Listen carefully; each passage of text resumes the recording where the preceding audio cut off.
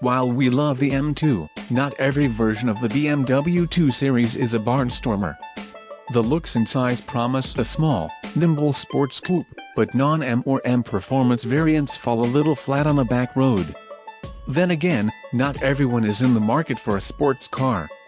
Some just want a handsome coupe that's relatively easy to fit into a parking space. In the US, the 2 Series is offered in two flavors, the 230i and the M240i. Both are available with or without BMW's Xdrive all-wheel drive system. Our Valencia Orange test car was a 230i with Xdrive.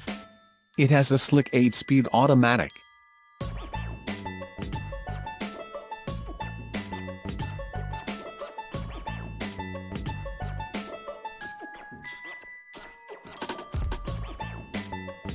Though a manual transmission is available across the board. The 2 Series starts at $34,145, decent for the class. That said, options can easily send the 230i well over $40,000.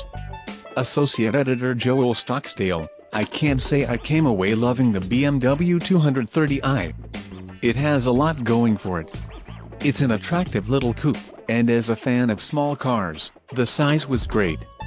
I also was impressed to find that it had a commodious trunk for such a small coupe. The turbocharged 4 cylinders, 248 horsepower and 258 pound-feet of torque are plenty to have fun with.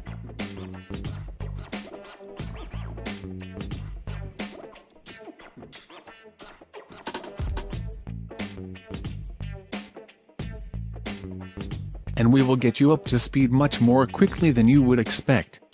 But it's in the details that the 230i let me down. Despite being a sporty little coupe, you sit somewhat high off the ground. It felt more like a tiny economy sedan than a backroads bomber. I also found it to lean and wallow more in corners than I would want in a sports coupe, even with $2,300 track handling package. In addition, the steering, while nicely weighted and precise, is shockingly numb.